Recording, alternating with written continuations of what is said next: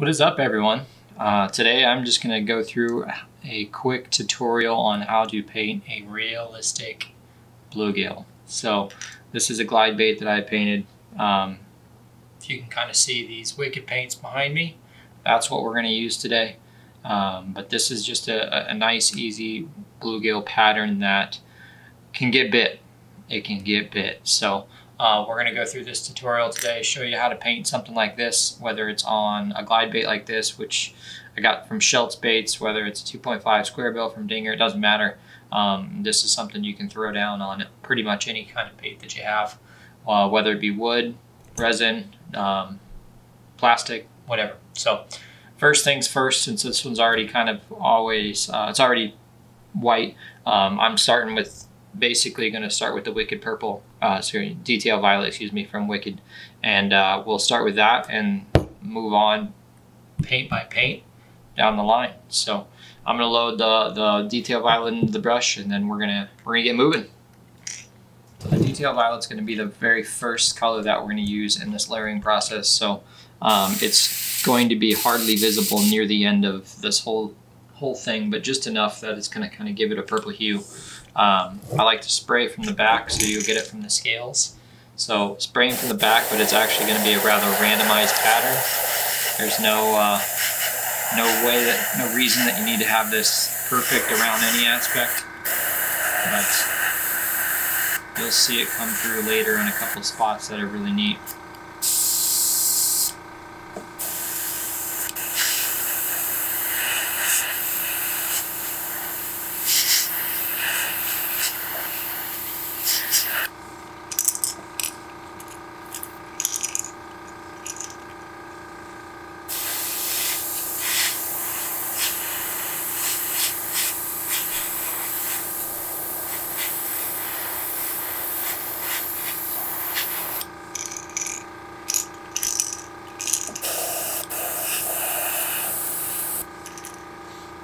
Alright, that's pretty much all you'll need for the, let's spray a couple more spots just to give it a little bit more aggressiveness. But that's it for the purple. Now we're going to start to accent the gill. I like to use this Wicked's Fastback Green. It kind of gives a cool blue hue with a little bit of a color change to it, just along the underside of the gills here. So load that up and we'll go from there. Okay, again, this is just an accent color. We're not going to try to shoot a ton of it. There are some bluegills that definitely have very, very blue gills, but I just want to kind of be gentle along this area, just enough that it'll show when we get to that final product.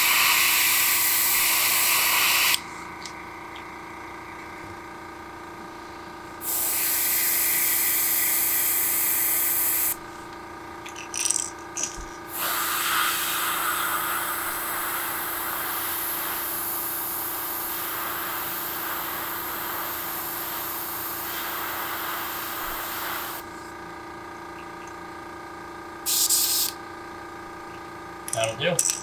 All right, next, highlight the underside of the gills and the belly with this pearl orange. That does a pretty darn good job. Again, it can be to your taste, but I like to give it just enough color that you can see it, and they'll be able to, the fish will be able to see it.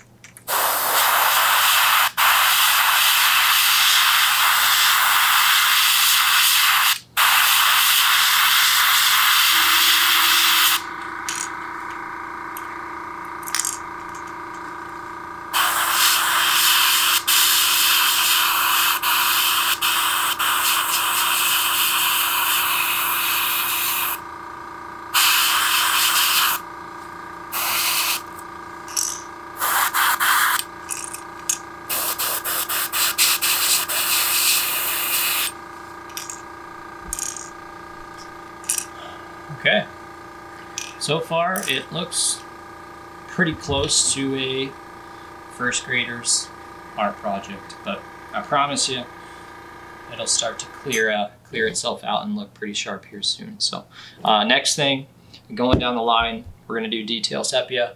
I'll load that up, and then actually we're going to do that for the striping portion. The bluegills have pretty pronounced bars, again like this particular one, so we're going to go through, hit these bars. We'll do usually 5, 1, 2, 3, 4, 5. I like to do 5. Some people can do more. You can do a ton if you want. 5 with the glide bait looks pretty sharp, but we'll do that, and then it's off to the races.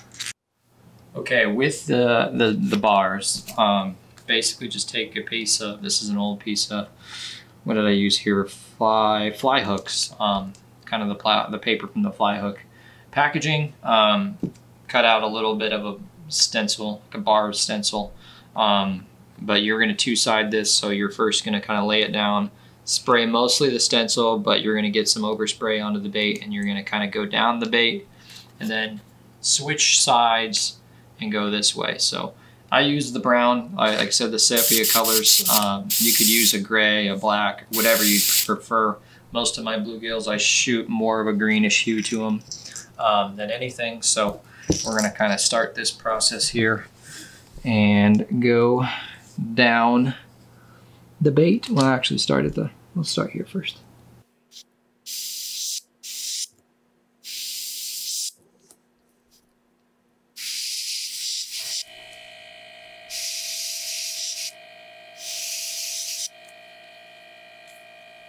Flip the stencil, and this will finish out the bottom.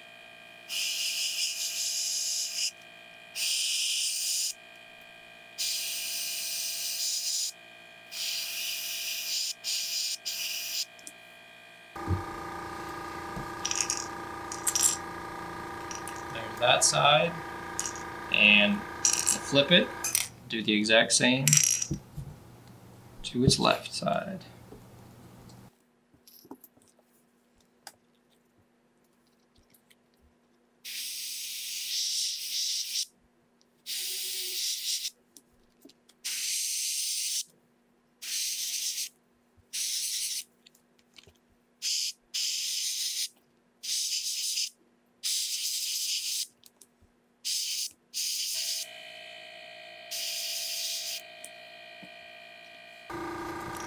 All right, the bars are now laid down. The layering is still looking pretty good. Now the fun part, the last few colors. So I pretty much go over this entire paint scheme now with this Pearl Lime Green from Wicked. So that Pearl Lime Green is basically going to mask some of the colors below it, the blue, the purple, and obviously the sepia bars. It's going to mask it, but it's going to make it a lot more natural looking, and that's the next step. So I'm going to put this back into the helping hands, and we are going to move on to that Pearl Lime Green portion. Okay, Pearl Lime Green is loaded. Okay, so the first time when I sprayed the purple, I sprayed it from the rear, so I kind of want to keep, again, those accents on the rear portion of these scales. If you ever have a bait that's got scales, that's the way to do it. So here, with your ending layer or your top layers, you want to shoot from the front that way, so that the rear portion of the scale still kind of keeps that hue. So I am just going to start to kind of go through and cover up pretty much everything from front to back.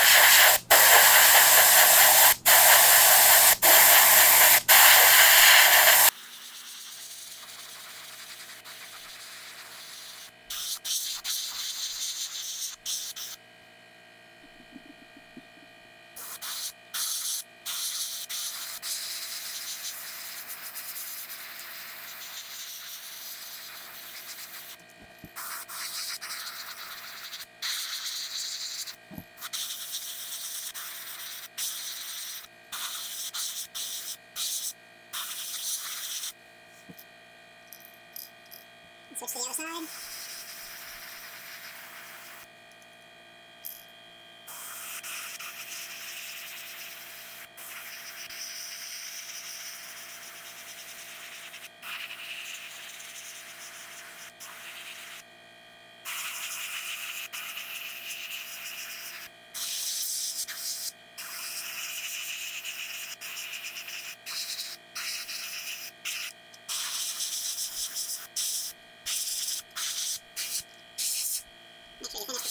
portion of the thing, so you don't want those to be white. Things in the tail, for sure.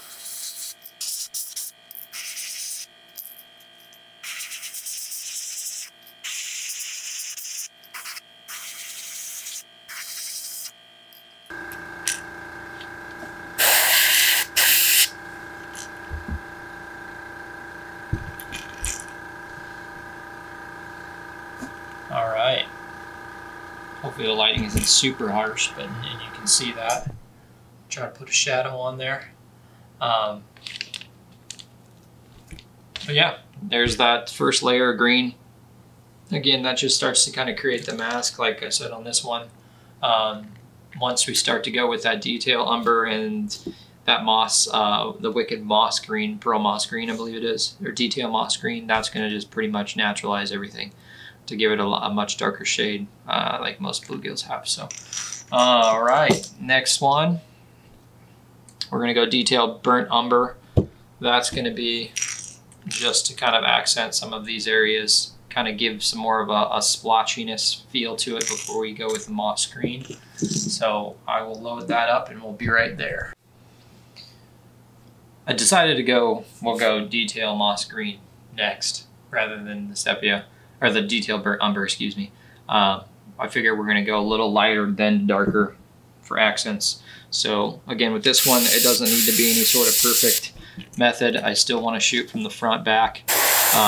But as you go through and layer this, you're just going to see that coloration change to a much more of a natural bluegill look rather than this highlighter neon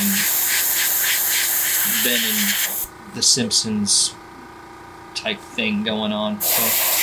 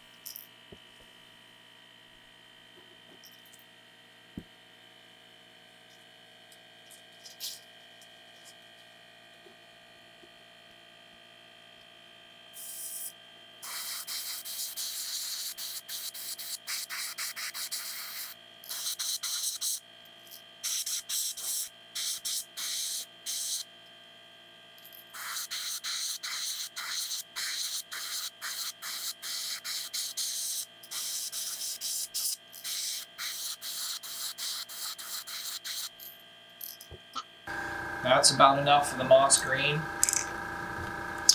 And you're still going to be able to see these stripes. They're pretty pronounced, which is okay, or the bars. That's still exactly kind of what we want to see. You're going to see a little hue of the purple in the rear.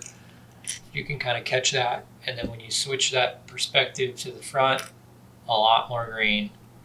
A lot more green. Let me focus in. There you go. So, looking good. Finishing up some details on this, and then pretty much done. But next thing, load the burnt burnt umber. I can't get these paints right, but detail burnt umber, load that up, and that'll just kind of complete the overall process of things. Personally, I think this detail burnt umber really just makes things look quite earthy, quite natural. You don't have to put on a lot of it, but it's just going to make that detail moss green just look sharp.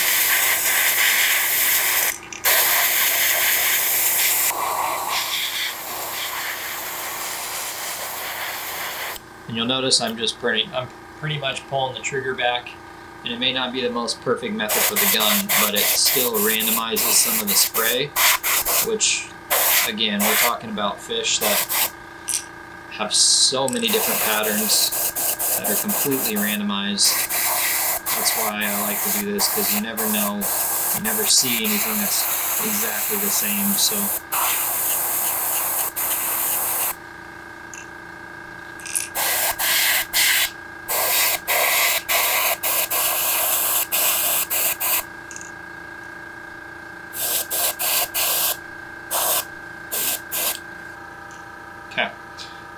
I am going to use a stencil that I just cut out of some paper to give these fins a little extra color to them. Still using the detail burnt umber though.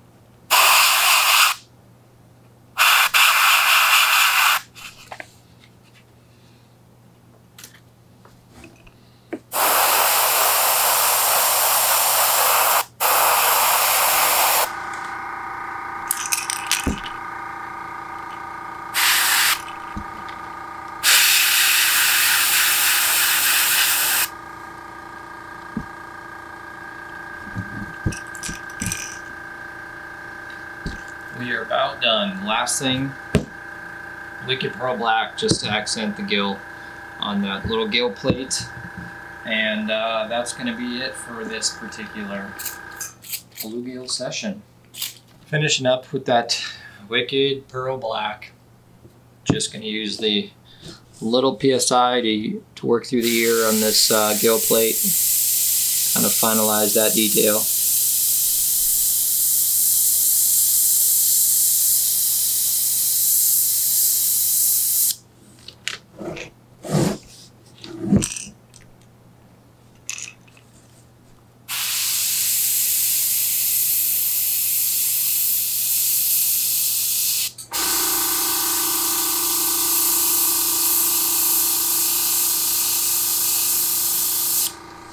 Shoot a little around the eyes, darken that up a bit.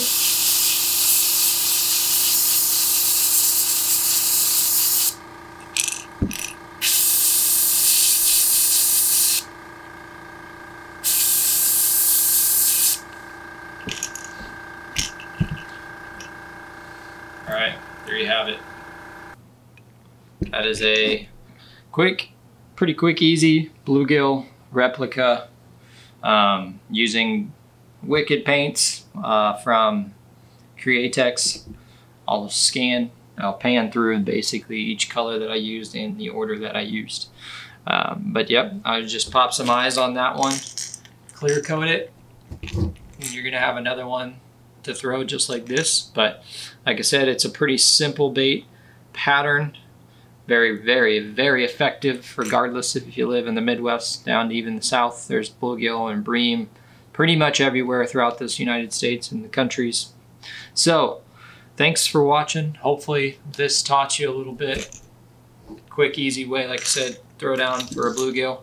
Let me pan through these paints real quick just to show you. All right, detail violet, Wicked flashback green, pearl orange, detail sepia, pearl lime green, detail moss green, detail burnt umber, and then to finish it up with the Wicked Pearl Black. Those colors put together get you one of those or one of these. So a good bait to throw, especially in this glide bait this time of year. Bass are crazy, super hungry, very aggressive. Any time of the year, you know, you can make this work as long as it suspends or floats enough where you can slow it down during the colder water temps and speed it up during the warmer water temps. But I appreciate you stopping by for this painting session. If you find this useful, drop a comment, drop a like. If you don't, well, I'm sorry, but I tried. Either way, hit me up with some comments. Let me know what you guys do if you're painting or if you're a lure maker. Let me know what you change, what different colors that you use, whether you use different paint schemes or paint companies. I'm always trying and wanting to try new things. So let me know in the comments below what your thoughts were. Like I said, I appreciate you watching. We'll see you next time.